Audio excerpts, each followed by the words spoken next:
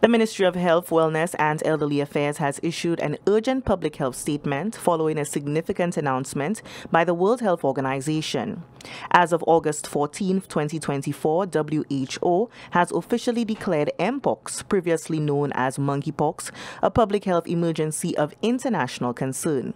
This declaration was prompted by the emergence of a new highly transmissible strain of the virus known as Clade 1, which has been associated with more severe illness.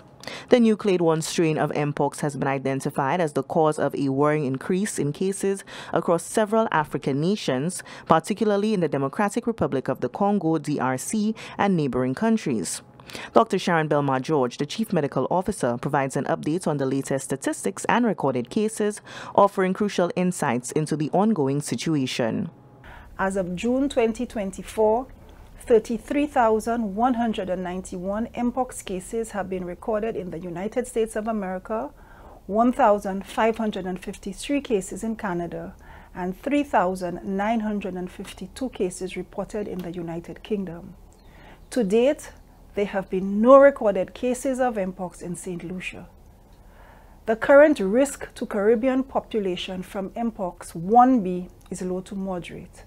Mpox is a disease that spreads from animals to humans and is often found near tropical rainforests where the virus-carrying animals live.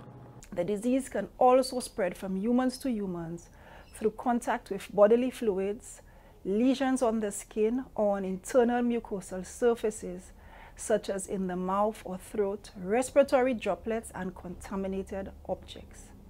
The recent human-to-human transmission is now a major cause for global concern.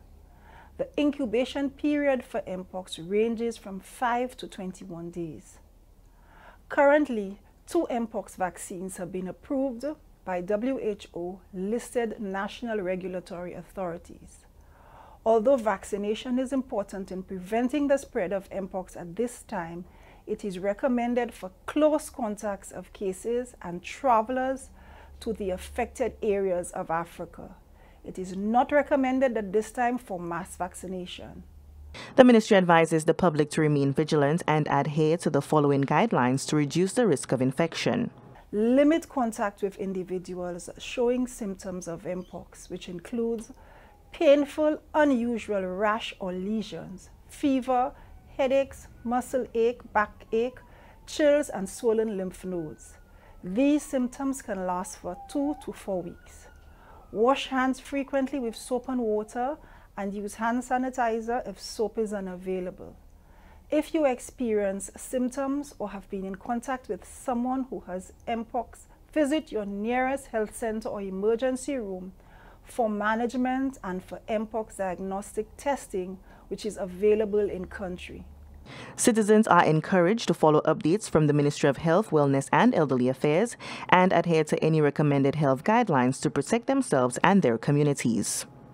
From the Communications Unit of the Ministry of Health, Wellness and Elderly Affairs, I am Onika McCoy.